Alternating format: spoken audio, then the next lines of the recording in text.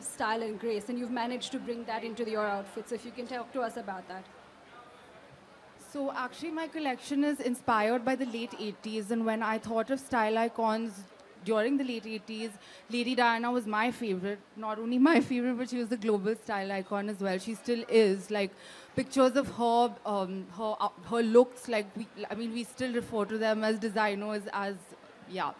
But so I've used elements from her iconic style and created something with my own aesthetic, added a little bit of an Indian touch to it, and made this really like glamorous collection for the summer.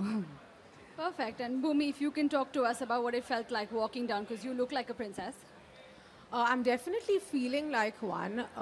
You know, when Shaila told me about her collection, Diana, I said, listen, she is such a fashion icon, and when she showed me her pieces, I was like, your collection totally resonates with what Lady Diana stood for: elegance, class, and of course the late 80s. It's so retro, there are ruffles, the colors are beautiful, she's mixed pastels with blacks, there's shimmer.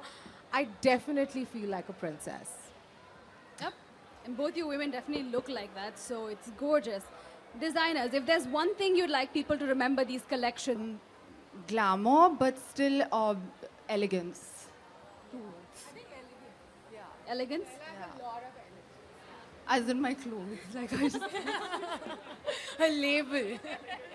And Lisa, if you could think of one thing from these outfits that you've seen, what is the one thing that you'd like people to remember about the outfit that you're wearing? I think, as Shaila said, it's inspired from the late 80s. And I think that's a great... there was a great sense of fashion and style then, and she's trying to bring them back to her clothes, which is very exciting to me. Excellent. We're going to open the floor for questions to the designers about their clothes, about their collections. So if there is anyone who'd like to ask a question.